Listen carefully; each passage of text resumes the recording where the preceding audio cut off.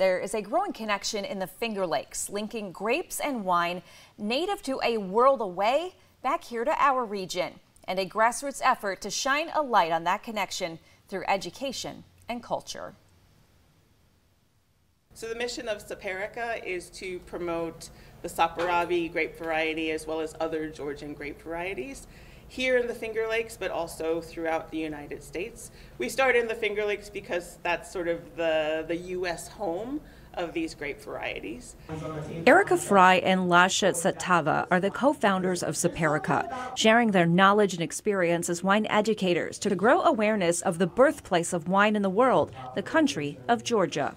And when I discovered Georgian wines and the history that was behind them, I felt sort of this puzzlement of why does not anyone tell this story? And that's their goal, to share Georgia's history and wine story. Today's event compared Georgian wines, Saperavi and Arkatsatelli, with their Finger Lakes counterpart at Dr. Constantine Frank Winery. Creating these fantastic educational focused events and seminars has been such a joy to be a part of and to continue for my own journey to learn, more about Georgian culture and Georgian wines and how it connects to our family history and the wines that we're producing here in the Finger Lakes.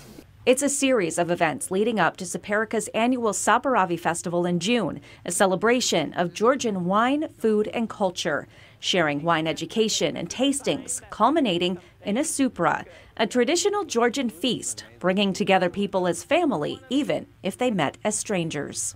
I think not only for me, any Georgian, for any Georgian, this is a honor, it's a dream, it's a journey that our culture is so intertwined with wine and vine that to see this community connection and our cultural influence on another side of the globe and embracing of the communities of this connection, it doesn't get any better.